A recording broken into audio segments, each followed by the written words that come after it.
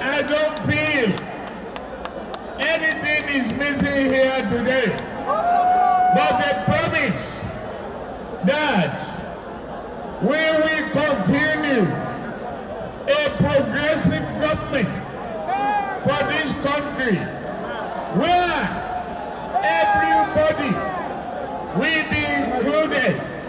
You will not be forgotten in education, in health care, in employment. You will not be forgotten. We will do our best. It is not easy at the starting point, but Nigeria has seen progress.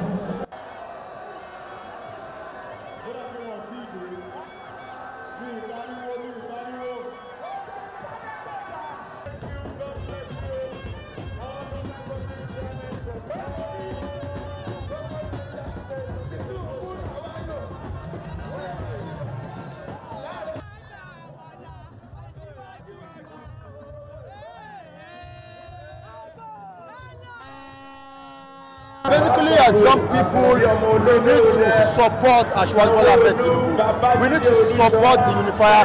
We need to work together as young people. We have the mass, we have the numbers as young people. We need to support the person who can lead us right back to where we're supposed to be. So I think Bola Ahmed is right.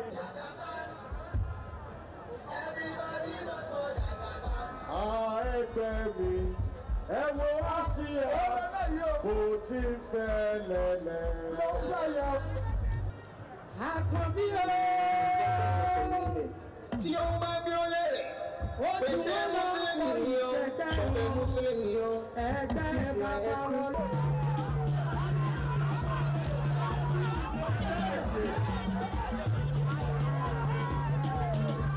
Bola Ahmed Tinubu is a father and can do everybody. Once you buy him, he loves everybody.